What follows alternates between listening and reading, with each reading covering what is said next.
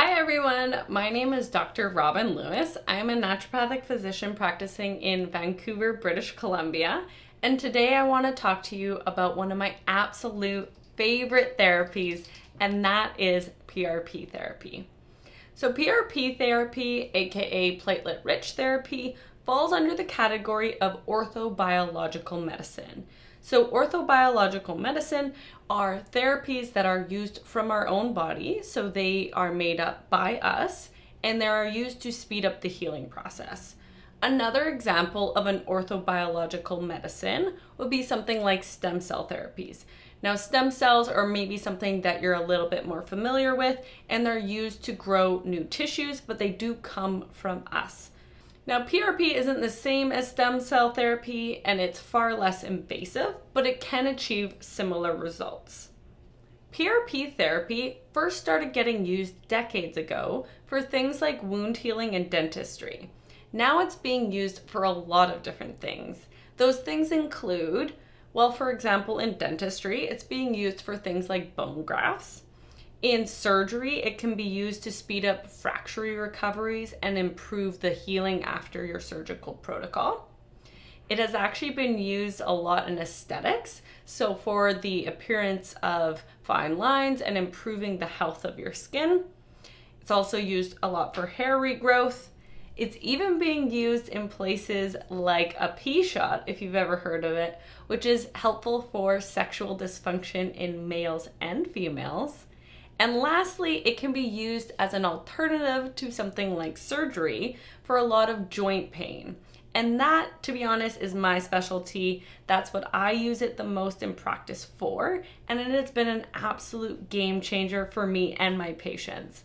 So I will admit I am a little bit biased because I do use it in practice, especially for more sports medicine type of injuries. But I just wanted to mention that so you had an understanding of where I'm coming from and why I might use more examples that pertain to things like ligament and cartilage injuries and stuff like that. So how can one therapy be used for so many different things? Well, that's what I'm going to explain to you today. I'm going to first tell you what is PRP therapy and how it's being used. I'll walk you a little bit through what the procedure looks like, and my goal is by the end of today, you have a basic understanding of what PRP therapy is, so you can make a decision on whether or not it might be the right therapy for you and your health and wellness needs. In order to understand why PRP therapy is so useful for so many different things, you need to first understand what it is. So, the platelets that we're trying to concentrate in the blood, and I will later go over what that looks like as far as a procedure goes.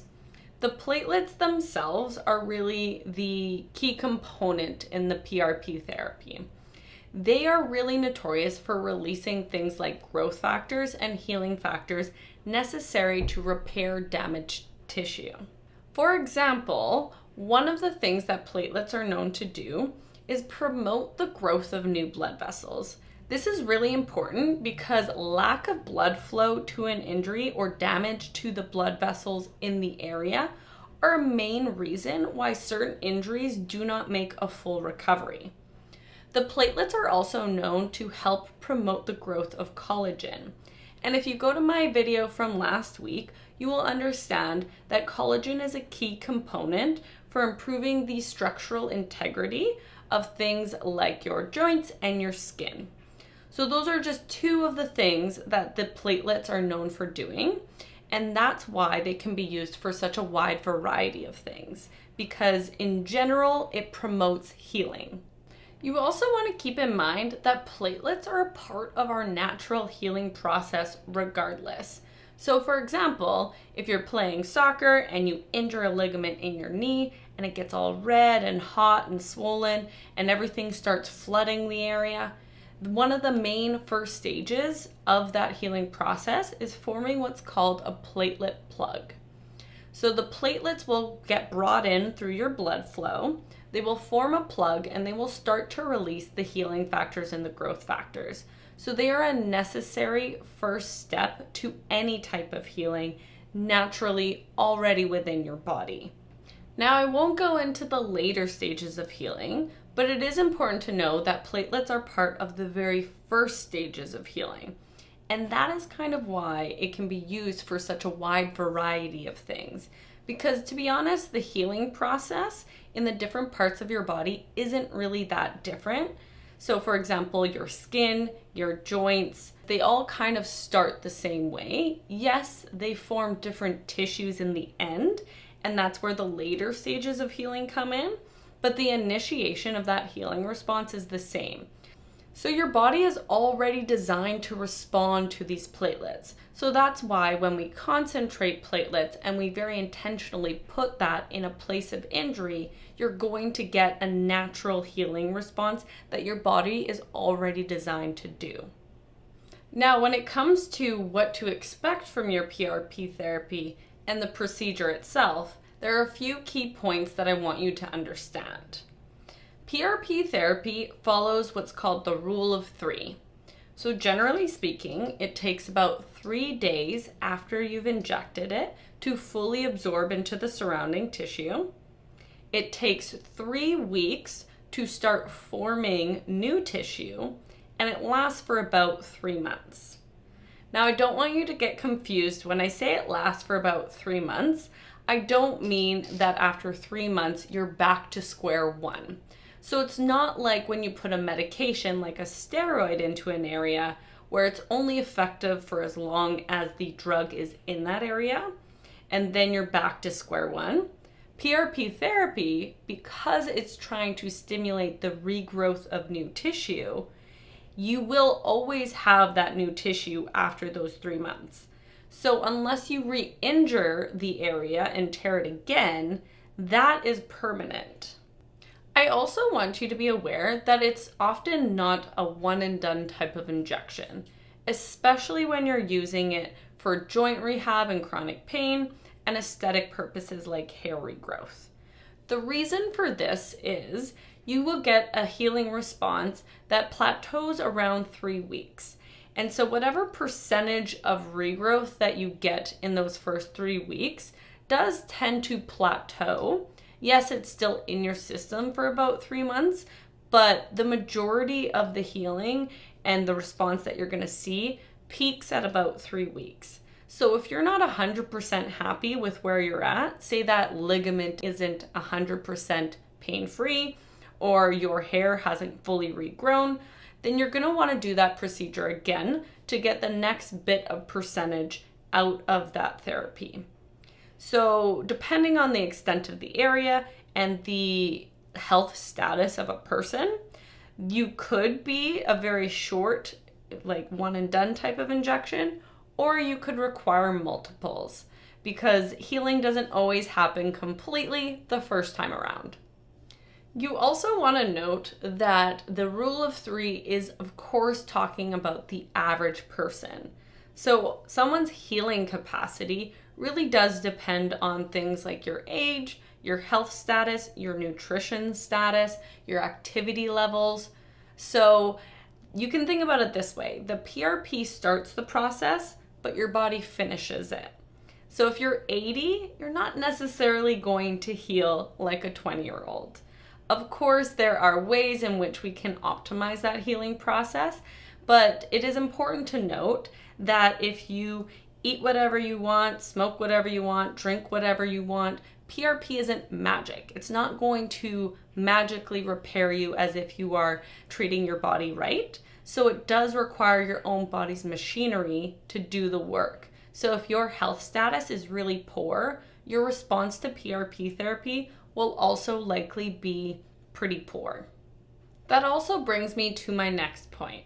Not everybody is a good candidate, or at least not right now. So for example, if you have uncontrolled diabetes or you're a cigarette smoker, your capacity to heal is drastically reduced. So you're going to want to have a conversation with your doctor about getting those things under control before you engage in PRP therapy. Because at the end of the day, you want to make sure it's effective and reduce those barriers to healing.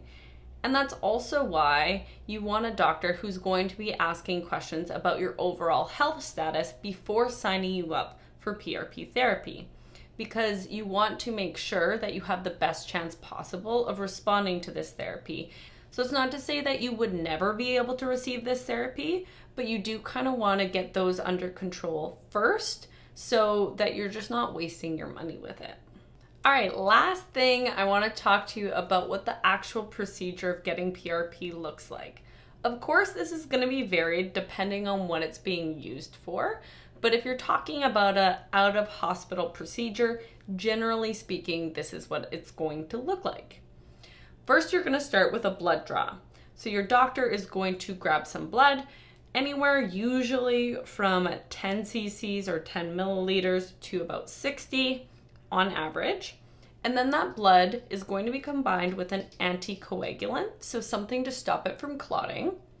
And then that is going to be put into a centrifuge, which is a piece of technology that will spin the blood and separate it into three main components. The very bottommost component, because it's the heaviest, so it sinks down to the bottom, is the red blood cells. The middle is the PRP, which is the platelet-rich plasma. And then the top is the platelet-poor plasma. So you don't want those other two parts, you just want the PRP. And now you have a nice concentrated amount of platelets that can be then used to inject into the area you want to heal. So this is important to understand because it is next to impossible, to react to your own blood. So the PRP itself is a very non-reactive substance. Of course, you can react to the other things being used in the procedure, like the anticoagulant, like what your doctor's using to maybe numb the area beforehand, or the substance that they're using to sterilize the area. But otherwise, PRP is considered pretty safe because it is your own blood. So the chances of having a really huge reaction to your own blood is very, very low. So is it painful? Yes, generally speaking, it requires things like blood draws and injections. So needles generally have a little bit of pain associated with them. Is it dangerous? Well, it depends on where it's being put. So the injection technique of your practitioner really does matter, so they know where they're going and how to put things in the correct place. But otherwise, the substance itself is what I mean by being considered quite safe. So that's really all I wanted to talk to you guys about today. I wanted to give you a brief little history about what PRP is being used for, why it's being used for these things, and if you're to sign up for a procedure, generally what you're signing up for. And I hope that this has really geared you up with the basic understanding that you need to go on and now have an educated discussion with your doctor. I thank you for listening from the bottom of my heart, and I look forward to seeing you guys next week.